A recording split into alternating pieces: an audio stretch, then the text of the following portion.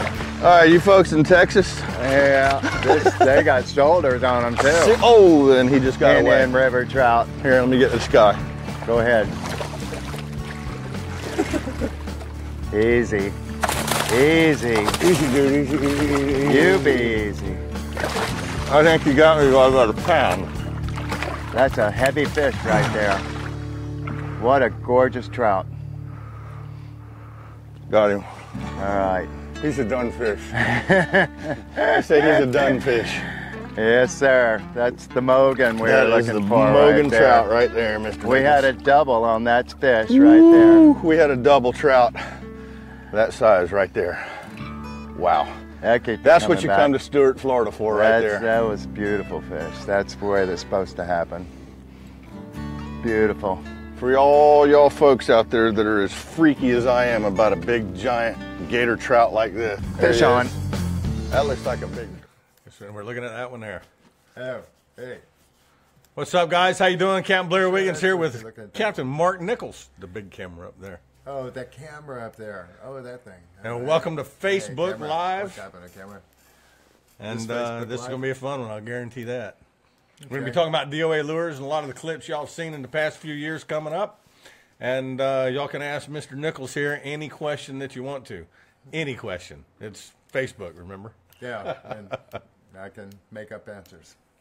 I'm good. So is it like, you know, normally you go to a break, but we're just still on, huh? Yeah, we're on. So I'm scared. So anyway, if you don't have any questions, I'm going to make up some. Like, hey, Mark, if you were going to go fishing right now and like there was a lot of crap on top of the surface of the water and they were eating small stuff, what would you do? And I'd say, oh, thank you for asking. I'd probably take something like this right here. Little 3.5 worm hook. It's short enough where in the back of the bait, it's not too far back where it's still going to allow the bait to rotate. Anytime you got a situation like this, this is where the primary part of the weight in that bait is, right through here and also through the body. So this is going to tend to swim and pivot real well. And of course, it's going to be weedless. If there was a lot of loose floating stuff, I would go ahead and skin hook it like that. But normal day to day, I'm not going to skin hook it unless I have to. Would you agree with that? I would agree with that. Okay. Definitely agree with that. And I can add a little bit more to that too. If you guys tie in your terminal knot on that, I always tie a loop knot, especially when using a small bait like this. Well, not especially, I always use a loop knot. I guess the only time I don't use it is when I'm using a live bait for grouper or something like that where you snell the hook. But anytime I'm using artificial, you want that loop on there, and a perfect knot is that Merle Chandler Canoe Man knot we've been using for the past stupid simple 30 years now, and yeah, just a good knot. Tag in points rearward, doesn't grab stuff. Yeah, dumb simple knot works real good. And you scroll down on, is that video on your site here? Yeah, somewhere. Okay. Look for the Canoe Man knot. And yeah, it's very simple. I've talked to about a gazillion people, and I haven't had anybody tell me no. Now, when Mark says he's skinning the bait, basically what he's doing is, if you see how that hook is exposed right there, if you're going through the, there we go, if you're going through the water and you're seeing that hook exposed, if there's any eel grass or any cucumber grass floating, it's going to get caught on the barb of the hook. So when you skin it, what you do is you pull the bait forward just a little, and you put the skin of that bait just like that. So what that does is covers up the point of the hook so it doesn't snag any of that grass, and when a fish comes up and bites it, let's see, turn it that way, it'll pull that down, and then you set the hook and it goes right in. But that is the way you skin a bait right there. You know, to a lot of saltwater fishermen, you know, they look at some of this stuff and they go, oh, I hadn't seen that before. Of course, a lot of young people went on YouTube and they saw it a long time ago or whatever. But as far as old farts go, you know, some of this stuff has been used in freshwater for years and years and years. Yeah, it always cracked me out when people said, freshwater bait, it's a freshwater bait. Well, why can't you use it in saltwater? Yeah, just because it says freshwater on it. Well, because you know, I tell people the fish know, you know, if they're fresh or salty. All right, we got some comments up. Let's see. Vero Beach. Hi from Vero Beach. Great lures from Okeechobee. Thanks, Franco. Somebody asked about a frog. Yeah. Well, Keep asking. I've got actually I'm working on a crawfish right now.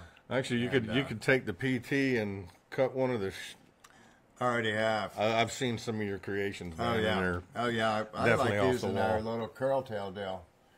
Like if I take that and just get a lighter and put one of those on either side, it's got a whole lot of wiggle with very little movement, and dumb stupid stuff. But sometimes I literally have called this Mr. Potato Head. You know, you've got a basic bait, say it's rigged like this. I've got people that put tails on them with different, you know, like a little screw lock with the hook on it where there's a clip tail that'll follow behind it. Then, of course, you're given, you know, suddenly a silhouette of something that's 8 inches long or whatever instead of 3.5. But you also want it to be able to flip out of the way quick because that fish has got to suck the whole thing in. So it's a trade-off, but you can definitely give an illusion of being a much larger bait. I just saw one of the questions come up. It says, "How do you work a DOA swimming mullet?" And I didn't see whether it said the shallow runner or the deep runner on there. It went off. The swimming mullet's just swimming mullet. It's lead head. This dude right here. That's swimming mullet. This is more of a cast crankbait. I don't do anything heavily scientific with it. I'm supposed to put our hello there. Yeah. Okay, maybe that way. Okay. I've always told I'm learning this stuff. Here we go. I've always told everywhere I've ever threw a swimming mullet at a fish, no matter where it's been, I've caught it, whether it be yellowfin tuna, blackfin tuna, sailfish we've caught on it. Cobia. Everything. Obviously, tarpon, snook. snook. Yeah. And it's so user-friendly. It is a cast and crankbait. You don't need to do anything fancy. You almost don't want to do anything fancy. The only time I find the exception over and over again is just, say, if we're dredging the bottom for snook during the day around a bridge where they're going to be hugging the bottom, then we don't mind tapping the bottom and thumping and kicking up a little bit of bottom. But the rest of the time for our tarpon and stuff, they're an up-looking fish. We'd like to be able to have it drifting right above their eyeballs there. Like our Battle of the Bridges where you just sit there and hold that bait and wait for them to eat. Oh, yeah. Those simple stuff. That was with the Terroreyz. Yeah, but this is essentially a big Terroreyz. That's Saw all Greg it Rogers is. on there. What's up, Greg? Greg Rogers on there? Yeah. There's that Baitbuster. Oh, the Baitbuster. Hey, y'all want to see a big snook Mark caught, or that I caught? Which one are you going to play? We can show one here. There's one Mark caught. It's not on the Baitbuster. Let's see. Let's go on your VO here. Here you go. Yeah, you Go caught. ahead. Oh, there it is. Oh yeah, that's a rather fat-looking fish right there. That one there. If you watch the whole Look show at that. on there, That made you look skinny. That's pretty good. that was a big fish. have to be a real big That fish. was a real big Oh, fish. that's the one with Greg. Yeah, Yeah, that's on a big Baitbuster. old slob. Same neighborhood, 10-cent bridge. Yeah, actually, if you guys want to go check that show out, awesome. I can talk while I'm fighting a fish, but I can't watch while I'm fighting it. I can't talk and watch while I'm fighting it. But Say that 5 times faster. yeah, really, if y'all see that show, I was actually doing a demo of how we were working the bait right when I hooked that fish up, and man, I remember that one like it was yesterday. That's a full-grown fish right there. When we measured it, we put it up on the skeeter, and it went from the S to all the way to the gas cap, and that was 48.5 inches. That's a big old fish. Yep. That same captain right there, Greg Snyder, was helping Ed Zayak this weekend. They had fishing a tournament, and Ed had a 12-year-old young man. That's a full-grown fish right there. Yes, Andy, that was the birthday snook, but that was my birthday.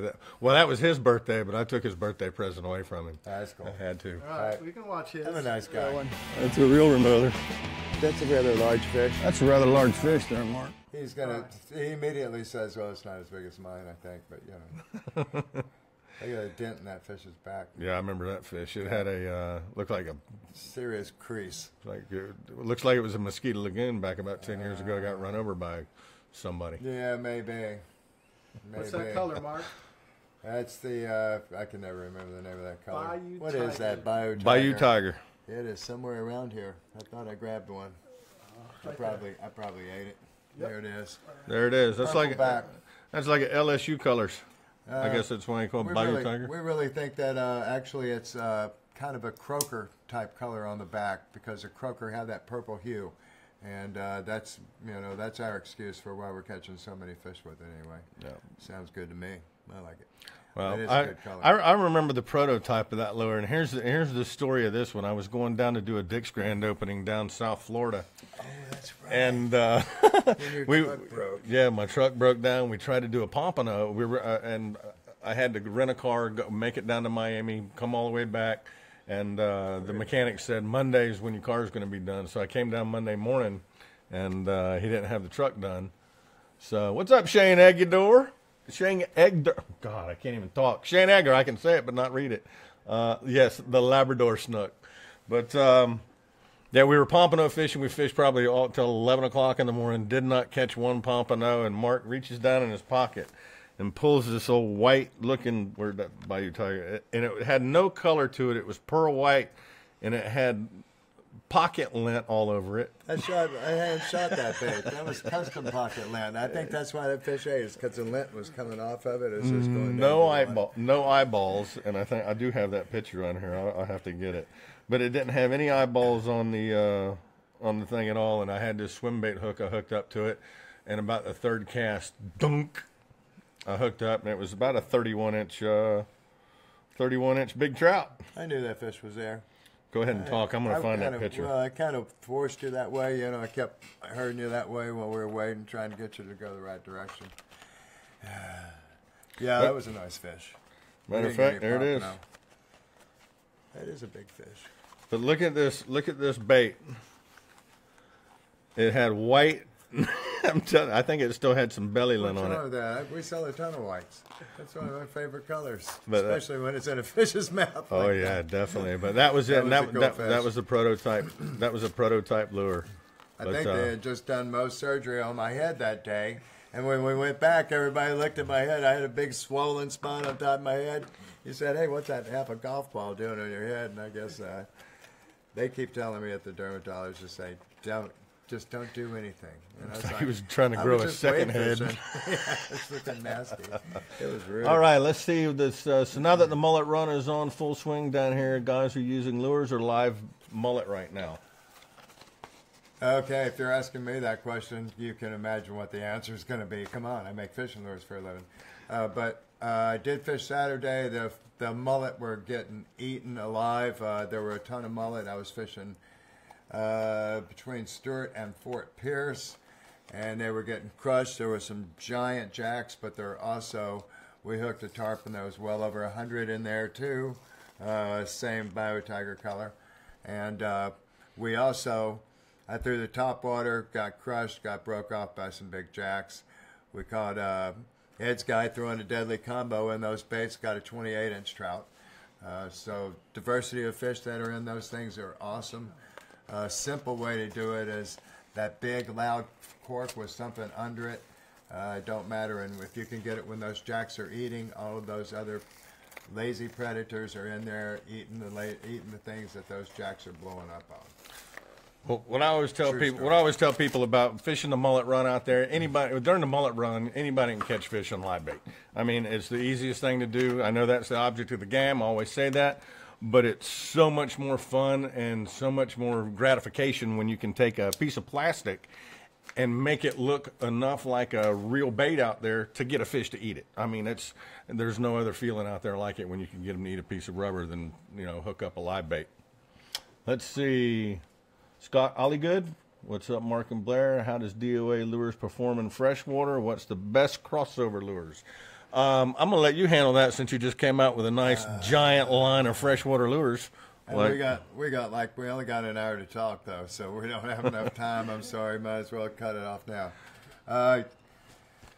Definitely, in a lot of cases, people have been saying, does this lure work for freshwater? I've been asked that forever. From my shrimp on, my shrimp has caught so many largemouth bass, can't even begin to tell you. So that's what the package looks like.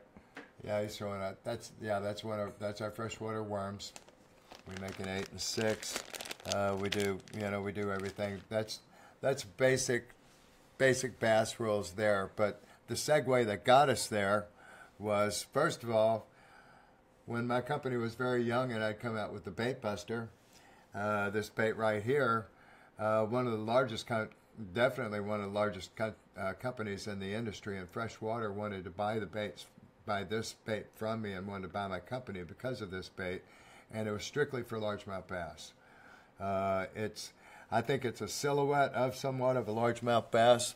I think a steady retrieve, there you go, just a nice simple retrieve with it, makes it work. It's not a rocket science bait. It's just got enough flutter of the tail and flash where fish seem to want to eat it. And I think it's got a broad enough silhouette in the front of it where it pushes enough water where it just seems to be one of those magic combinations. So I'd come out with that, and we used it for some bass. And I make a shallow runner where line entry comes out the nose, right where my finger would be there, or where I guess it is. And then, and then of course we were still noted for being saltwater for years and years. And then I came out with this bait right here, one of our swim baits. We used to call it airhead, but we've changed it to just your basic swim bait with paddle tail. And I was suddenly getting a lot of calls from people in Lake Okeechobee that were doing a buzz tail, that were cutting this tail right here.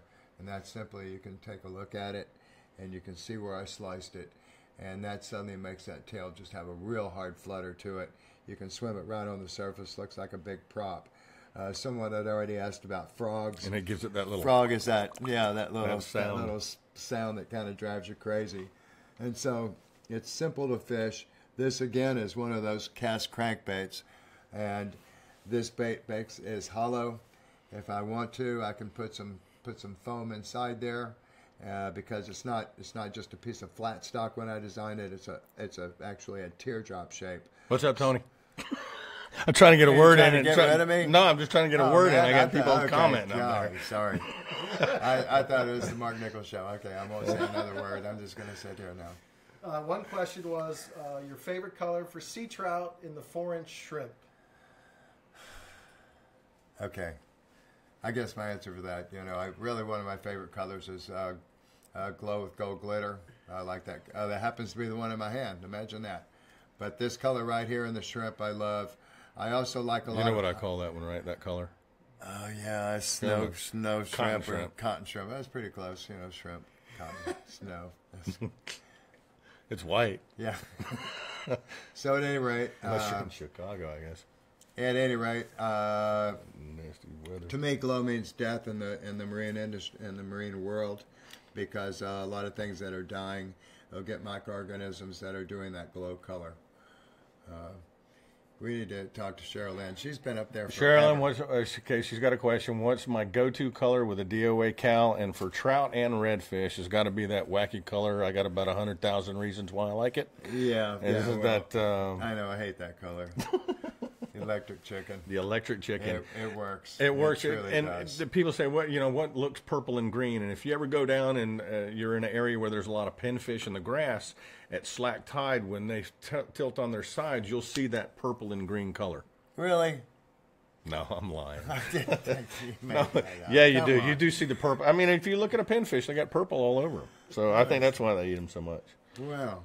But it's your sunglasses, I think. And that would be my go-to shrimp is definitely the one he picked out. What I call the cotton shrimp. It's glow on the back, gold on the bottom, and works awesome. To even be semi-serious though as well. If I'm around a ton of glass minnows, I love clear holographic, which is that color right there. It's basically got about every color in the rainbow with the holographic glitter. If there's a fish keying on a particular color, it's basically in that bait. So I feel like when they're in those glass minnows, they're just very small flashes, and I feel like that really picks up their attention and they eat it. I've done everything from a ton of small tarpon to lots of trout and lots of snook with it. Relief jetty when the water's super clear. Yeah, super, exactly. In that clear type situation, there's a ton of little flashing stuff. And, I don't care if it's this size or smaller or bigger, those fish are seeing clouds of those baits. So I think they're reacting to just that big reflection of stuff of all those small. It's kind of a fleck glitter as opposed to a square or octagonal, and it's definitely very reflective. With this particular bait, tell us about it. I ain't thrown it this color that much, honestly. First fish I saw with this though was a nice tarpon caught in South Texas. This is a walking topwater. This is called our PT7. It's a walking floating bait. I'm sorry, it kind of drifted away from Imagine that. what's the young ladies. I think I got that covered. Favorite place to fish in Florida? Was it? Wait a minute. I thought I was talking about this fishing lure. Oh, yeah, okay. Favorite place to fish in Florida? Goes quick, don't it? Favorite place to fish in Florida? It depends on what I'm fishing for, Shane. If it's snook, it's definitely in his backyard. If it's numbers of snook, I love going down to Chokoloskee. Unfortunately, down there at the Chokoloskee Island Marina, kind of got trashed with the hurricane. Yeah. And but I just saw some pictures from Brian Sanders down there, and he's whacking some big snook down there. So, Yeah. and just a message for anybody if you guys that get a chance, go down and support those captains. They haven't Just worked fixing to in say a that. long time. I was just going to say, the guys down in Key West, the doom and gloom news, CNN and all those guys are doing nothing but doom and gloom. Everything's dead down in the Keys, which is completely opposite of what they say, of course.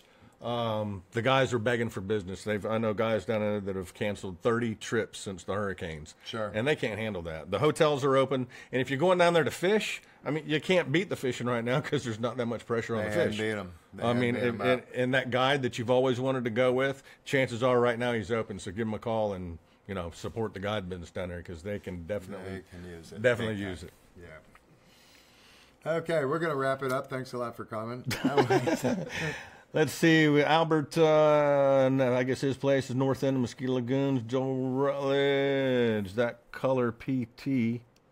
What happened there? Where'd it go? See, can I get back to talking about PTs now? No. Go Oh, for it. PT I'll color. kind of do this as fill-in talk while he's trying to read people's comments. So this is a walking weedless top water. It's got a big, huge hook in it with a real deep gap to it. It's very heavy. That deep gap is going to serve as a keel weight and keep this bait sitting basically upright. Since it's symmetrical, if I skin hook it here and it gets torn, I can skin hook it over there and skin hook it 27 places. It won't matter. It's in a hollow space in the back, so my hook exposure is very, very high hookup percentage because there's no tearing of the plastic when I'm working the bait.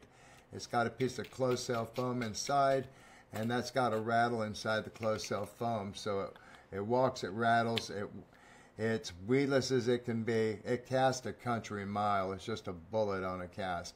Weighs a hair over 5/8 of an ounce. I can chuck it a mile with my spinning gear or my top water, and it skips extremely well under docks, mangroves, whatever you want to skip it under, and very fun toy to fish with. What's your favorite color in Jacksonville? That question was like a minute ago now. Favorite question in Jacksonville. One of my favorite questions starting about Jacksonville North is stupid color that's been around a million years, root beer chartreuse tail. We probably sell more of that color than any other color. I like the Morning Glory. Morning Glory, similar type of deal. Real similar to the bait. Big time contrast. Bottom line is those fish, the Carolina phrase, it ain't no use if it ain't chartreuse. They're looking at something bright. But basically, if you got something this dark and you got something that bright, if they can see dark, they can see that. If they can see light, they can see it. Yeah. I always like anywhere there's Spartina grass. I love throwing that Morning Glory. It looks more like a mud bender than anything else to me. And you'll catch flounder, redfish, and trout on it. Color. And it is a good color. Everybody's lovely Lede fish. Yeah. Oh yeah. And everybody needs to have some of those for the projectile pooping that you can do. We've had contests. Paul DeBro, hey, Blair and Mark, been throwing DOA for the past. Have you been making lures that long? 20 years? Well, there was a guy that looked just like me that started a company a long time ago. I'm much younger than that guy was because he'd have to be old by now because he started a long time ago. Where can Albert get the PT? They are here and there right now just because they're so new. They're guaranteed on our website, of course. They got them in Dick's, I'm not sure. I think they do. Yeah, they do. I think they've got them in Dick's. And they're limited in Walmart, but a lot of your smaller companies do have them. I've jumped on board with them, a lot of the local tackle shops. Yeah. And if they don't, ask about them. I always tell people to go to your website because there's so many more baits on his website than what you'll see in a lot of the stores out there. Dick's can't carry everything, but they do carry a lot. But I mean, if they carried every DOA lure out there, I think nobody can. They'd have three different shelves, three different rows. You suddenly, you learn that, On order. On order. All of them, huh? Cool beans. Yeah, Thanks, Shane. We've seen that once or twice. But go to DOA. We got him. I know the guy.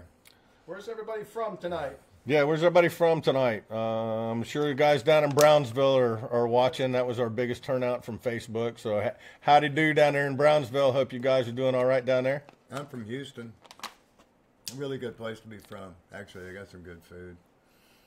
Vero Beach, Sherilyn, Houston, Vero. Best lure for flounder. Flounder. I like the Terroreyz right there for flounder. Thank you. Yeah, I would have to agree. And you know, a lot of let's talk about colors for a minute. Root beer Terroreyz has been good forever, but basically, if I was going to say throw three, I would go a lighter, dark, or bright. I'd want that. Then I'd want, say, perhaps a chartreuse. I'd like a white. You know, a real good friend of mine, Rick Grassett, over there on the West Coast. Rick fishes those little canal tarpon a lot with that bait. It's an extremely good small tarpon bait, and we use it on our side. We primarily throw root beer. It's our go-to color. On that side, his primary go-to is pearl. Here's a flounder bait I came up with right here. It's just a different way, and I always say this in my seminars too. Just because it comes with a J hook in it, doesn't mean you can't take that J hook out and put a jig head in there and fish it in deep water around the docks of flounder. When I'm talking about the products, I'm telling people always buy the 9-pack. Yeah. They're unrigged. You can put your jig head in it, and you can buy 9 for about the same price if you buy 3. This ain't rocket science. People, even like us, fishermen, can figure that out. That works very, very well, though. I mean, you can skip it underneath docks around Jacksonville. I mean, if you get the root beer shrimp with the chartreuse tail, or even the Morning Glory shrimp, that's the way to do it right there, and you will catch you some flounder. I'll guarantee it. I've even caught flounder on that little dude right there. That's the swimming mullet. Bottom line is virtue, same thing every time. Got to be on the bottom. Yep. You got to get it down on the bottom. Only exception I've seen with that flounder is some super skinny water, where sometimes they'll come and pound on it from the top. That's always pretty cool to see. Ed's got a question out there. Pick them up. Ed Zach, are you out of jail again? Okay. Yeah, I think he is. Okay. He's free. When did he get? When did he get loose? He's a good guy. You know, well, you know, his wife is still looking for him, but I think it's going to work out. Well, guys, anybody out there? I saw some people from Florida and Tampa. I was supposed to say Florida. I'm just going to plug Why don't you. do that, would you? I'll say there. All right, folks. This weekend's coming up, the Florida Sportsman Show at the Tampa State Fairgrounds. They got a piece of paper right over there, giant letters saying blah blah blah blah. I tell us. FS show Sat 9-5 Sun 10 to 4 Mark's seminar. Yeah. Okay, here we go. The Florida Sportsman Show is from 9 to 5 on Saturday, 10 to 4 on Sunday. Mark's seminar will be. You're only doing one a day? Or are you doing 2? Yeah, I got. I'm doing noon on Sunday. 11:30 Saturday and noon on Sunday. I thought I was doing, that's good, because they were wanting me to do 3. I'm going to be driving home by 3 probably. Okay. Not really. But if y'all have never met Mark Nichols or sat in on one of his seminars, it's kind of like this. It's so much information that gets thrown up against you. I hope some of it sticks up here. No, it's there's still, it's a lot of those shows have faded. There's some real nice guys that are trying to put this thing back together and give it life. So, if you get a chance, go have a good time and visit and stuff. And I can talk your ear off for about an hour. And if you talk to me if you buy me a beer, I'll talk for 2 hours. Hey, Bill, yes, retention ponds are very common to have tarpon in there. My theory is, I guess, the eggs float and it gets on the bird's legs and they go over retention ponds. And since a tarpon has a bladder in his, basically in his, has what an immature lung is what they kind of call it, come up and grab air, they can live in 0% oxygen in the water. Correct. So, yeah, they can live in about anything. They're actually like a little invisible larva. And they work real well with like these hurricanes and huge flood tides, because it allows them to get way up in the mangroves, where those tiny little suckers that can have that air bladder and be able to, convert air by gills or by air. That's pretty convenient. I wish I had some gills. I could do that. Probably wouldn't. We wouldn't be as strikingly handsome, though, but it'd still be cool. So somebody knew you up there. They said you like Corona. Oh, I've had a Corona or 2. Yeah. 1 or 2? Yeah, I like lime, too. If you're going to buy me one after I've talked to you for a long time, ask for lime, please. And cold, is really cold is good. Hey, we had a comment on one of the shows that we did. As a matter of fact, it was last year's show about this beautiful spot in Stewart that we fished. Right. You know, you don't have to have mangroves around to find a snook. And you basically, I don't know if it's totally in here what you were doing, but the water was coming. Yeah, I'm explaining it right there. I can tell by I'm bouncing it off my belly. That water was howling too. I got an excuse for my belly though, so at least then I did. That was a good shot of the snook laying behind that thing there. It's a good shot of the Terroreyz. Oh, Yeah. That's a good shot of the Terroreyz. The water was clean that day, wasn't it? That was not the Roosevelt Bridge. That was maybe 60 years ago. Maybe. That was our brand new X-ray camera that saw the bottom at the Roosevelt Bridge. Oh, look what you got, a jack or something. Oh, my ribs were hurting so bad, down? dude. Oof. What, did you fall that day too? No, back last year, it was December 2nd. I don't know if I've told a few people this story. That's but where you did the backflip on yourself? yeah, backflip off the four-wheeler, and it landed on me at the same time. I broke ribs all down my left side and dislocated one out my back. But that's why a lot of fish this year were a little small, because I was a hurting pup. But I'm back to normal now. Let's see. John Durant, hey guys, watching over the pond in UK. All right. Hey, I remember I took quite a few people from the UK when I was a guide, and they had this show over there that when the guys would come with me, they said, your show's just like this one over there. It's called Screaming Reels. I think it was called Screaming Reels or Screaming Drags. Is it still on? Matthew Herzog, hashtag Save the Glades. Anything y'all can do down there, man. South Florida is hurting. Yeah, well, I was hoping for the hurricane to hit just right, but that didn't work out for us, so I've discussed, never mind. Mike Gonzalez wants to know what our favorite knot is. Well, Line to line, what's your favorite knot? line to line at this point, I've got a new favorite. I can't argue the FG knot. That's it, brother. Is the most unbelievable freaking knot I've ever used. Oh, no It's doubt. Unbelievable. Line diameter, being able to bring it through your guides, being able to build up a longer leader so you can cut off more times. It's just everything about it's good. Yeah, we're going to have some smaller guides coming out on the rods next year. And it still goes in just fine. And it's going to be good. That's a great tool. And our terminal knot we use, we both use the same terminal knot, which is the Merle Chandler Canoe Man knot. Yeah. I call it the Mickey Mouse knot because when I was teaching those kids down at the IMG Academy what this knot was, they didn't know who Merle Chandler was, so you fold it up like that and it looks like Mickey Mouse ears. Exactly. So anyway, Mickey Mouse knot. Backward loop. Please show the knot. No, just go to YouTube. Yeah, go to YouTube go to our site on YouTube, and you'll see the FG knot. You'll see all the knots. I sat right here in the studio and did them. So they work. Yeah, they work. They're simple. This is live stuff. I'm not. The FG knot is not super fast, but it's a very simple, repetitious knot to tie. It ain't hard at all, and our loop knot is easier than easy. What's up, Michael Harvey? Hey, look, there's some product showing. I could buy one of them Cal snakes. Look at that right Braden. there. Let's see. Hey guys, in your opinion, do active storm seasons like the one this year improve structure in fisheries or hurt them? I think it changes them around, and just it's kind of good. It changes things up, makes you have to go learn new places where you're not doing the same old thing. And There's no doubt it's a flush. I've seen some. One of the best fishing days I ever had was just like a couple weeks after Andrew down there in the Glades, and where we go, where you can normally go way up Gopher Creek. You couldn't get 30 feet inside it. Everything was down so bad. But there was a migration of mud minnows coming out of there. Oh, man. And there were gators everywhere, and there were snook everywhere. You'd snag your lure, and you'd see your leader, and you'd go, okay, it's only 3 inches down, and you go, I can put my hand in that water. It was unbelievable. It changes and moves stuff. Moves structure, but it also flushes. Vincent, we just showed I've got a comment from Vincent right there. It says, what's your biggest snook? We just showed it was 48.5 inches, and that was kind of a guesstimate. I think it was a little bit bigger than that, but I'll stick with 48.5 and 3/4 of it was a monster. It was the biggest one I ever caught. How about you?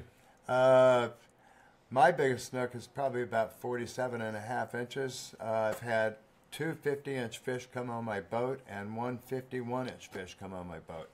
All of those were caught in the St. Lucie Inlet. Some of our heaviest fish, though, were always caught by the Roosevelt Bridge. A lot of those fish, I feel like they go there to spawn instead of the inlet. And I think they live up in the brackish water systems. I think they eat a mullet, and they go to sleep for 3 days, and then they eat another mullet, and then they go to sleep for 3 days. They get a terrible heart.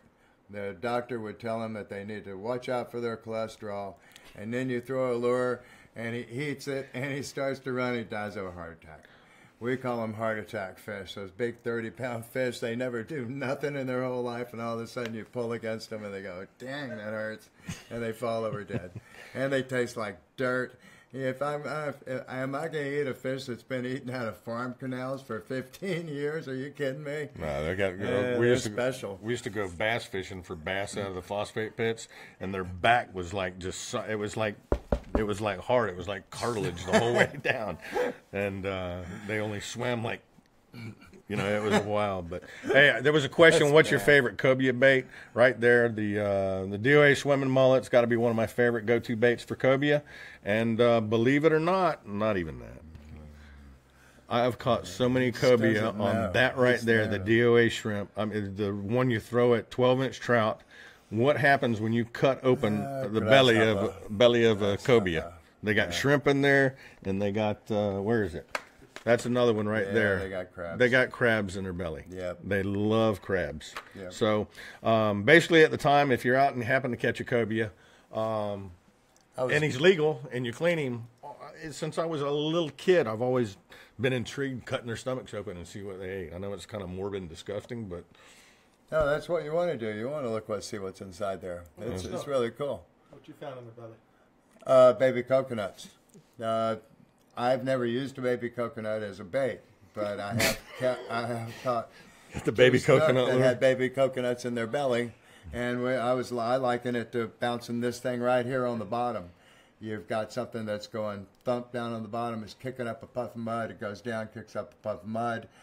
This coconut that's not neutral in the water, slightly negative, but is rolling in a current. Is kicking up a puff of mud. He sees it and he eats it and he goes, dang, that tastes like a baby coconut. And then it sits there in his belly until I caught him and cleaned them. And if I've caught 2 that had baby coconuts in their belly, I bet there's a lot of snook out there with baby coconuts in their belly. And when you catch them, if you don't check their stomachs and they taste a little bit coconutty, that's probably it. Better have been drinking like rum runners or something. True. Hey, Yeah, if somebody wanted me to show how you cut the tail on the You know how the real cow? McCoy came up? You know what that phrase is? It's the McCoys actually smuggled alcohol into Stewart from the Bahamas. And if it was the really good rum, it was the real McCoy. True story. Learn something new every day. True story. You guys can write that down. What? I said I learned something new every day. Try that cut. Oh. Cut. All right. Showing you how the tail is tail. cut. It come from the top of the bait. Cut. The bottom of the bait. You're holding it up. Oh, sorry. I'm from the bottom. It doesn't matter which way you cut it. It's going to flicker in the water. It's not going to do the same. Or I cut a beer or 2 before the show. No, I always act this way. I truly do. My brother, has seen me with beers and without. 3. I have had 2 beers, but 2. I've had dinner. He had 2 beers. 2 Like I beers. say, my brothers know me most of my life. He says he can't tell whether I've had alcohol or not. Oh. Shotgun to double. Where were we? How many people we got watching? 12. 102. 102 folks out there. Wow. So you guys don't have much to do tonight, huh? We figured we'd come over here and goof off for a while. Michael Shields tournament. What'd you catch the trout on in the Michael Shields tournament? Brandon Miller wants to know. Brandon Miller, we caught almost every trout on the cow jig, and most of them were on my favorite color, I do believe, the Gold Glow, using a 1/8 ounce head, either natural or chartreuse. We did hook that incredibly large tarpon that was not where he was supposed to be at all, or she, and we hooked that on this with actually one of our premium jig head hooks, and right here, nice big gap, very strong hook, extremely good needle point, And that huge gap is what I like. Good high hookup percentage on it.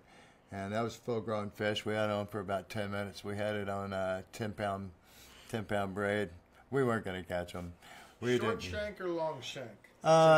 You know, I prefer it, day-to-day basis a short shank, but in this case with this bait here, you know, no problem. I put a long shank in that. In this case, I would not put it in that. No. I like the long shank. Really long shank works good in the shrimp when you're redoing the shrimp like that. It's got a. Boy, you stick it back there, huh? Yeah. I never do that. That's a long shanker there. Huh? Yeah, I know it is. That's the premium long shank. That's the cadmium plated. Still a really good hook. It's got a sharper bend to it, so it's super strong. Plus, it is forged, and I think this one's forged as well. Yeah, it is. Very strong hooks. Robert, how's the flood down there treating you? It's weird because you ask him a question, but I don't say nothing back. Oh, no. Crazy. Hello. That'd be the next. That'd be the next generation of Facebook Live. Yeah, why can't these people talk back? Then it'll sound like. Then it'll sound like Parliament. It's easier to have conversation. Yeah, that's true. It'd be like Whoever can shout the loudest. Yeah, When's the next show? Liam, I'm not sure when the next show is. That would be a question for Florida Sportsman this weekend. Oh, Florida Sportsman. We're doing the Florida Sportsman show this weekend. We've got a booth there. We'll be there the whole time. We've got actually some really good people that have been around a long time. Then we've got a couple of the younger folks that are also extremely good anglers. It's really good to see that bracket coming up and seeing a lot of the new people that are really good young fishermen. And what are you going to stick mullet in the face? No, I'm looking at. I'm trying to pronounce his name. Seraphiel? Yeah. Seraphiel nailed a 23-inch flounder last Sunday in Sebastian on a root beer Terroreyz. Nice fish. Nice fish for down there. Safe and root beer Terroreyz. Safe. That's your check's in the mail on that big paid comment there. Seriously. Trevor Taylor, that's a good question for me. That's Why don't I root beer tournament Terroreyz. fish That's anymore? what she was referring Because there's to. too many people that disrespect the environment that fish the tournaments right now. And not all of them. There's a few bad apples out there that burn the flats, burn the duck ponds, run over fish. I can't tell you how many chopped up fish I found in Louisiana from these people in these boats that go out and run and run and run and run and run and run and run and run and run and run and run and run. I keep on going. They run all day long, burn 70, 80 gallons of gas a day, running and burning the duck ponds. No, that's why I don't tournament fish anymore. Not mad at you, but I'm mad at the people that do that because it gave everybody in the tournament series a bad name. And if they would come out and have the bezals to come out and say no burning the flats, no tower boats, pole only, or trolling motor only, I'd be back tournament fishing. That's my opinion. Amen. Very true. Now then. Scary bad. When I'm throwing the DOA mullet, one thing I love to do is throw Procure. And I know you've used this stuff when we're fishing before. Yeah, I gargle with it sometimes. But I usually use this hand lotion or put it behind my ears. Well, if my breath is really bad, I can use it. You know, it kind of brush your teeth with it. Yeah. But I tell you what, the stuff stinks, and it is very, very effective on any lure that you use. And I mean, I know the DOAs have the enzymes baked right into them, but this magnifies it so much more, especially when you're fishing dirty water. This is the mullet. I brought a couple of different scents up here. If you're using hard baits, I know we're not talking hard baits or soft baits. This stuff here, you can actually break pieces off and stick it in some of these pockets, like in this pocket of the PT. And pocket of the shrimp. It gives it extra scent, and if it brings me one more bite during the day, it's done its job for me. Especially when I was tournament fishing. You got any pictures of that there snake? Yeah, I do. What else was I going to show? Oh, and when your hands do get all stinky, there's some stuff here that Procure's making now that will take that stink away. Badass. Hand and lure soap. Badass what? Badass. It's just badass. Yeah. I think it's supposed to be bad. They printed Z's This is instead like of the S's. day before it started But it's raining. good stuff. Nice fish. Nice. Yeah, they showed them. Did you? Somebody sent me a picture of the world record fat snook or new fat snook record. Did you see that one? I did. That was on the Topwater PT. Was it What was? the fat snook? No. Did you see the giant? Somebody sent a picture of a giant, biggest one I ever seen. Well, we've caught. Yeah, that's a pretty easy record or fish to break a record with if you really want to. But at the same time, technically you can't even do that because you couldn't keep it in possession, could you? Which would be just fine anyway. I was just babbling. There's a snake. There's a snake. I was going to find a picture of it. Look at all the pinfish chasing it. Yeah. You guys entertain them and talk to them while I find a couple pictures I want to show. All right. Oh, don't show them that one. No, you don't get to see that one. But, I'm sorry, folks. You just can't do that. See, Krill's Peter's favorite stink from Procure. Procure is the best. The gel holds on like the gel holds on. Sorry, it's moving up and down for me right now. Krill is your favorite. I don't know. I've never used the krill, Peter. I have to give that one a shot. Mostly, I stick with the baits. Like if I'm using shrimp, one of the DOA shrimps, I'm in real dirty water. I'll put blue crab on it because the iodine smell that comes off of the crab is a whole lot more. And in the dirty water, I think it gives the fish a little more scent to go on. Scent to go on. Scent to go on. So I was talking about that nice, pretty area we were fishing in. Oh, we stowed that one though, didn't we? What's that? Where we were fishing against the wall in Stewart. It's here. You want to see it? I thought we showed that one already. Yeah. Okay. So we were out fishing in Texas. Oh yeah, this one ahead. A couple months ago, and my buddy Ed and I are fishing together. And let's see. There's a picture. That's our little snake right there in the fish's mouth, hanging in the mouth there. Tilt it down.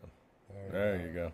And that little snake right there, we were sight casting fish, and we were using it just waiting and casting around.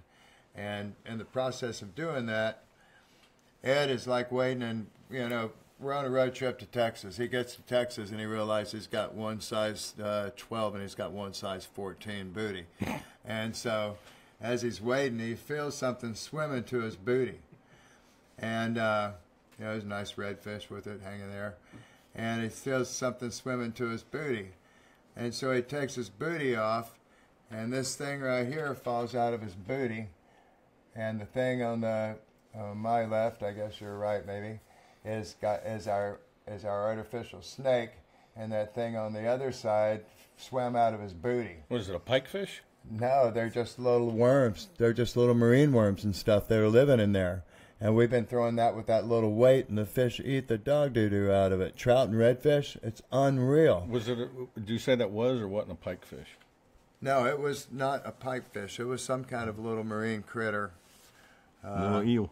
Yeah, it was a little eel. Kind of looks like your eel. And it looked just exactly like the bait that we were using. So it was just, it was really impressive. That was like kind of really struck home. So we threw it a lot, and we caught a ton of fish with it. And what's cool is I could fish it like, so we were talking about fresh and salt water. I was Carolina rigging it. David Carther's on here. Carther's. We caught a red the other day, and it had a 14-inch king snake hanging out of its mouth. There you go. Yeah. Hey, that's what you need, a king snake color one, though. Yeah, I'm going to run back to the shop right now. You got to make a king snake color, Mark. So yeah. I can't tell you how many times I've been at shows, man. You got to make. I had this one soaking in beet juice. When we were early days at DOA, I knew captains, and I'd let them come back and paint their own stuff. Next thing you know, they'd be putting smiley faces and spots all over them, all different colors. Then they'd go have a good day, and they'd come and go, hey, you need to make it like this. And you're like looking at that going, okay, I got 15 minutes per lure. And that's going to cost the public some money. So we just quit letting them do that. Like, no, don't do that anymore. I want to give a couple shouts out there from guys from years gone by. Lloyd Christopher, what's up? Kenny Conley, how you doing out there today? The Snook Man. Oh, Alan Deal, what's happening, Alan? The flathead is a great bass bait. Guess that's the flathead. The flathead snake. I guess that's the one he's talking about. I don't know. That would be my guess. He talking about he was using flatheads to catch flatheads, maybe. Flatheads to catch bass. Yeah. I'll tell them about your giveaway real quick. On the screen. On the screen. Where is that? Oh, okay. Well, really good. I don't see it on the screen. Good color. Register to fish with Mogan Man. Oh, okay. There we go. This year, make sure you go to the website, addictivefishing.com. You can win a trip to come fish with me. Everybody's been asking for years, and so cool. Can I fish with you sometime? No, we're never fishing again. Never fishing again. Can you see the comment? Everybody wants us. I would love to fish with you sometime. We can get rid of them camera guys. Mike Kozlowski. What's up, cool. Mike? Okay, St. Pete again. Yeah, Mike will be in St. Pete again for sure. So hopefully this year for the tarpon. If we can find a spot. It's like a little buck a grand out there now. Yeah. Somebody's asking for Baitbuster with trocar hooks there, Mark. What do you think?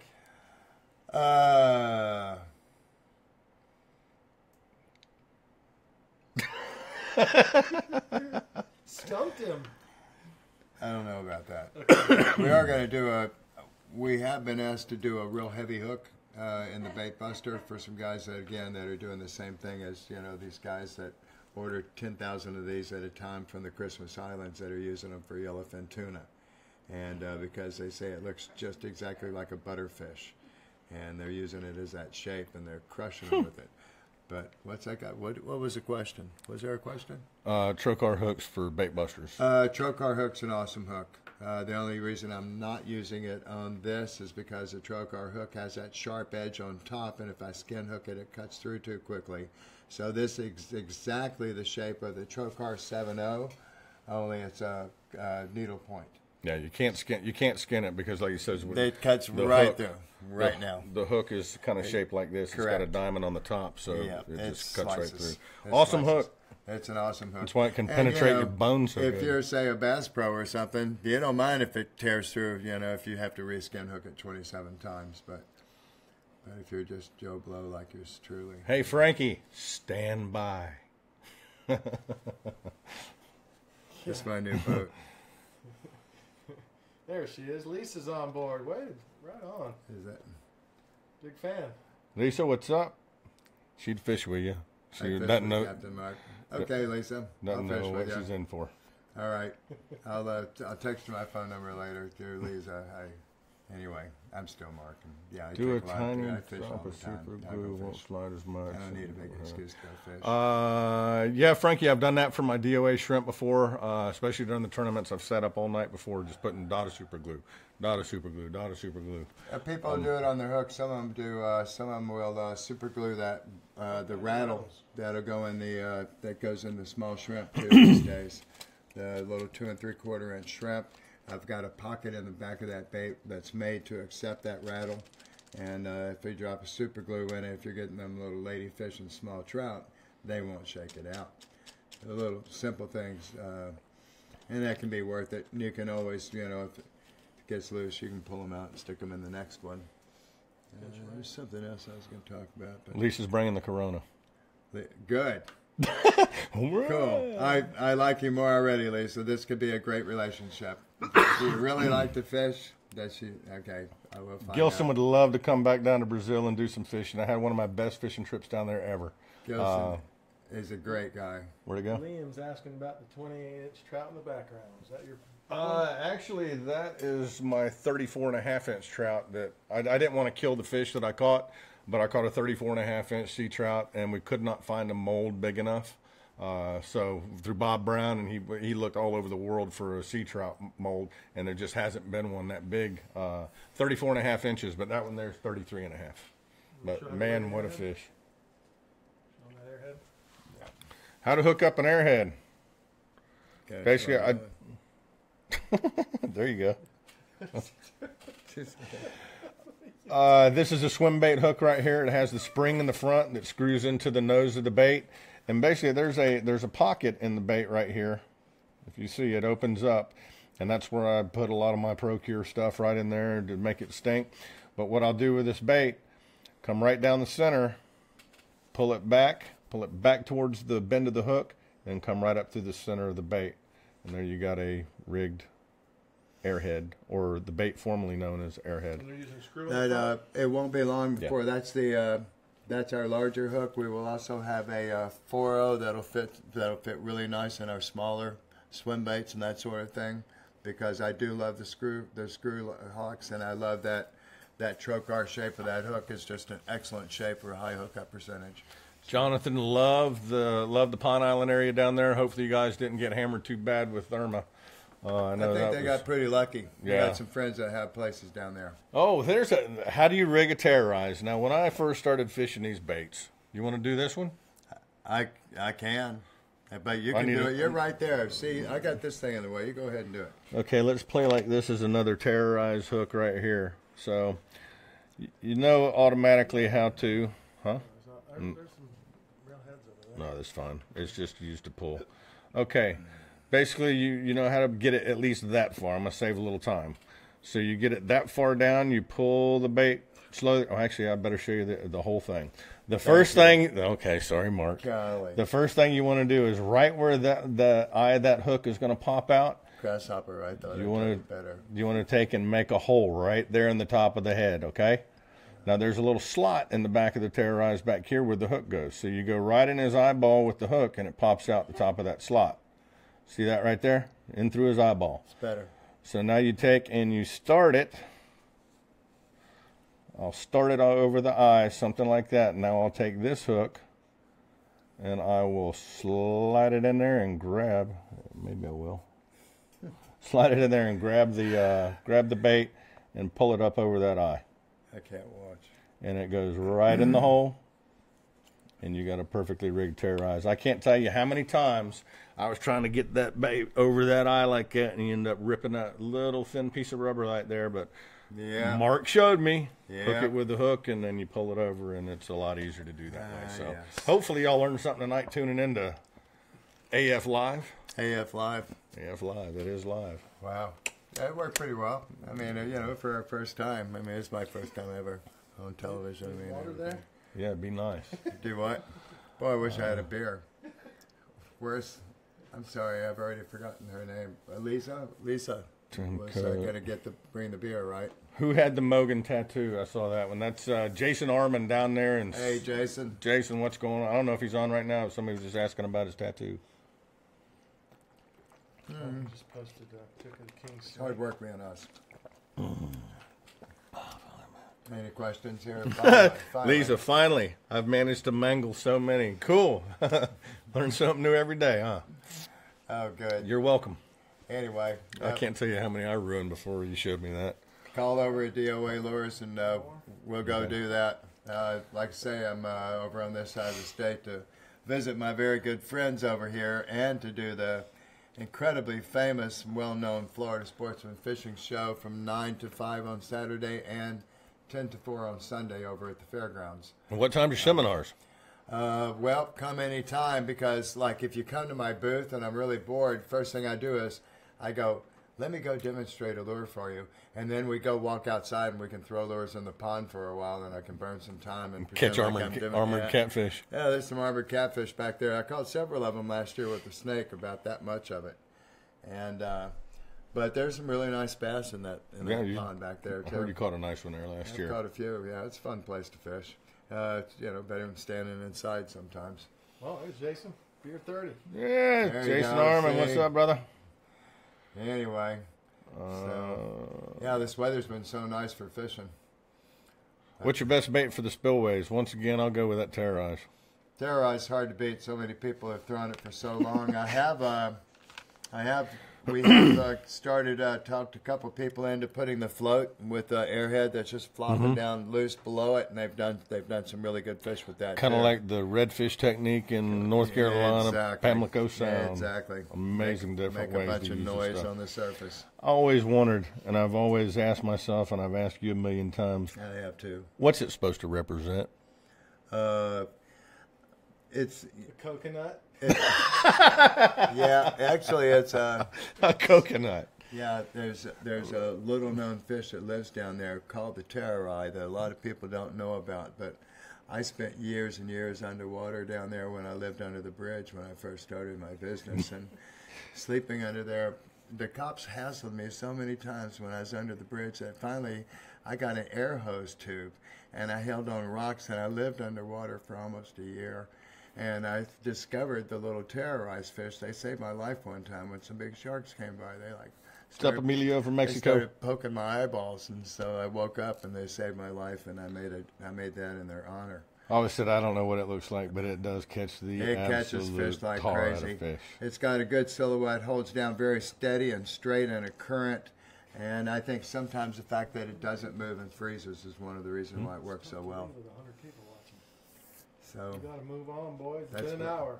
Been an hour already. Is it really? Yeah, it flies by, Wow, don't it? thank goodness. It is Beer 30. I haven't had one in a while. Caught a 45 and a 46-inch bull. Nice. Paulie Sound this year. Nice. Cool Baines. Way to go, They Paul. pull hard, don't they? They're fun. If you really got that really good day bite where they're really eating too, you can just start hammering on them like when you're catching a 30-pound jack. Just pull as hard as you can. They're fun. Paul, here's I had a question. What do I do with the scent? I'll take any time there's a little pocket or a slot or anything that I can put the scent into. It's got a little lip. I mean, a little pointer in there, and you can fill that stuff up in there. There's another one. Hey, look, there's another hole. Hey, look, there's another one. Yeah, I like those. I got little pockets all over the place. Okay, and you can sneak it around. You can go through the airport security with a little bit of that pork here and there, and they'll never catch you. Okay, next question's got to be the last question. We've been going an hour. So after Annette's comment saying love your show, we are going to wrap it up. Should we watch Mark's wettest tarpon? Anybody want to see Mark get wet? Yeah, well, yeah. And then, you know, for the first time ever, I saw that one jump up on the dock tonight. That was cool. Okay, we'll go ahead and play it. We'll take the best question coming up. I'm going over that week. I didn't see where the hook was yet. I haven't either. Oh, perfect. Right in the top of the mouth. Open that jaw. Get that jaw.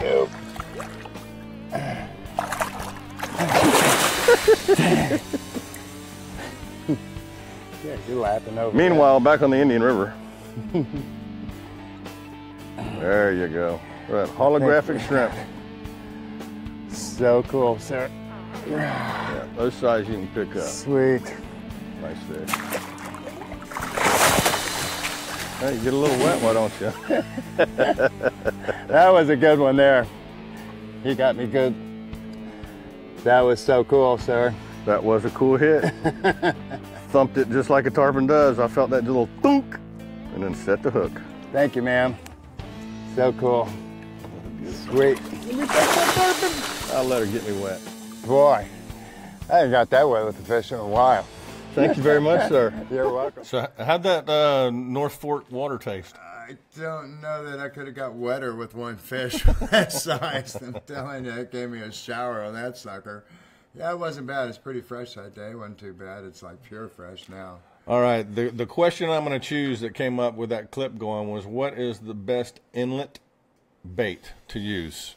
And it kind of all depends. If you're casting, say if you're not in a boat and you're casting an inlet and it's a shallow inlet like Sebastian Inlet, I would throw the shallow running Baitbuster, which we don't have the shallow runner, but just look for the one that has the eye of the hook right in the nose. Yep, there it is right there, actually. If the current is absolutely ripping, I would throw one of these to get it down a little bit further.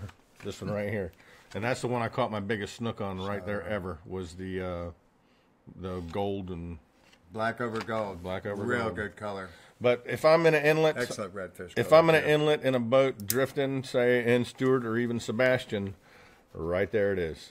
DOA Terroreyz. And everywhere. And the tip to fishing this guy in an inlet is not making a super far cast, but to almost vertically jig it. Because if you think of how you're using when you anchor your boat, you know, the longer the scope you put out on the anchor, or the longer the line you put out on the anchor, the easier it is to get hung up. Just like fishing. You make a super long cast, I'm going to cover this whole area. And you're going to get snagged, and you got to go get it up or bust off the lure. So try vertical jigging, because the snook are going to stay down there. Yeah, and you're in a deep water situation. They're in their comfort zone down there. So barely bumping. They're used to the boats going over their heads, and heck, they see a little thing like this coming by their head, bouncing. Their natural reaction is going to be to eat it. So by far, you're going to catch flounder, you're going to catch snook, redfish, tarpon. I think I've caught about everything on that bait right there. That thing's got everything. Offshore, inshore, little tunas. Well, guys, want to say thanks for tuning in tonight. Hope y'all enjoyed Captain Mark Nichols from DOA Looters. Yeah, Looters. DOA Looters. He's always out stealing fish. But Mark Nichols from DOA Lures, awesome baits. I mean, that was the #1 bait I started off with Mark right there, the little DOA shrimp. And I think that was probably still one of my favorite baits. Still, from those times when we could wade out there and catch fish like that, there's nothing better. Oh, yeah.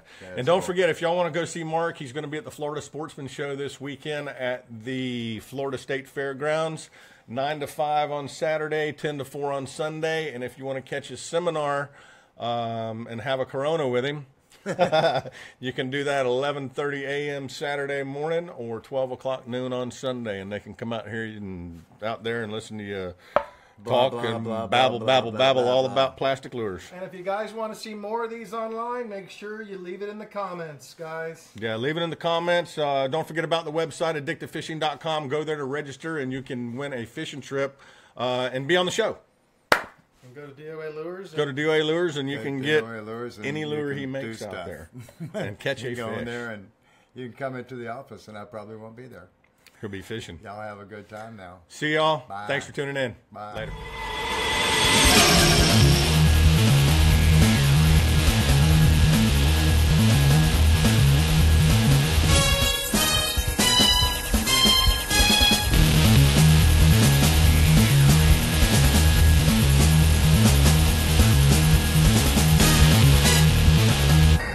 DOA Lures, the unfair advantage.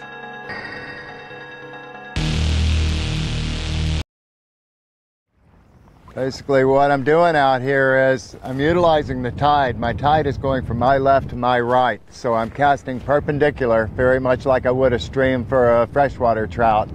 Lure's hitting and tide is sweeping it. We're throwing it from this on top of these grass beds, and it's dropping off into these troughs. And these trout, they'll lay in the troughs, they'll come up on the grass beds, do cruising around through these potholes, drop back in, and they're just constantly cruising around looking for bait and such. And we're just trying to make it very easy for them to eat by just letting that bait just sweep, and all they got to do is just suck it in. I'll give it a little short snap, but the bottom line is you've got to let the bait just let it do its thing. You don't need to work it to death. I'll twitch it, but right now I can literally hold this lure in this current and hardly move it at all, and it'll suspend. I notice I'm going to keep my rod tip very low to the water, and the reason why is because if I raise my rod tip up real high, that means I'm going to have a big belly in my line, and if I get my strike, there's a good chance I'm going to miss the hook set. If I got my rod tip low, I got more contact with my lure and more direct line to my lure. Therefore, I've got a much better chance of really being able to stick the fish well. I really want to utilize that tide to let the tide do the work for me. If the bait's directly down tide, the fish are looking up toward me, and if I'm bringing it back this way, he's looking this way and it's coming up his rear end, and shrimp do not climb up 5-10 pound trout's backs. And so you want it to go from up tide to down tide the way he's looking and expecting the bait to come. We just came off plane, came back around, coming up on this buoy right here. It's got a nice triple tail on it. Let me show you what I'm throwing too. This is the new 2-inch shrimp by DOA. It's got orange eyes on it. Got a few different colors of them, but 2-inch shrimp throws great in the wind, has a great action to it. But can't wait to catch another one.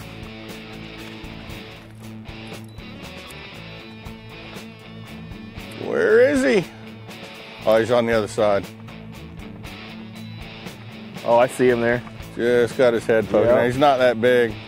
We'll educate him on a DOA. Oh, he wanted it. Ew, quick. Right off the bat. Man, that didn't take nothing. Ah!